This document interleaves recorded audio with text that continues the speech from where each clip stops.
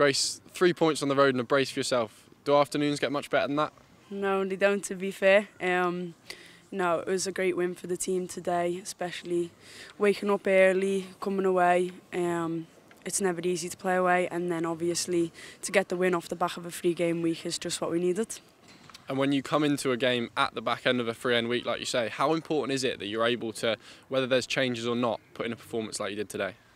So important, like, you know, obviously the girls can be tired, and 3 games, 3 big games, you know, we're wanting to take every point that we can, and so to end the week like that, even if we're tired or whatnot, is just so important, and we've done that today. Really pleasing to be clinical as well. It was just the 1 goal in midweek, but after a similar 90 minutes, you've come away with 3 today.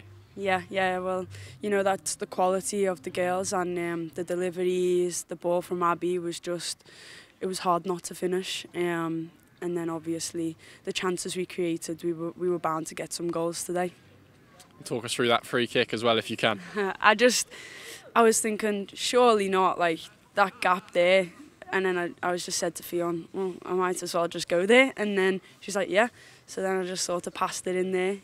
Some of the girls said it looked like he wasn't even going to shoot. It was like, you just have to try and direct them ones and pass them into the net.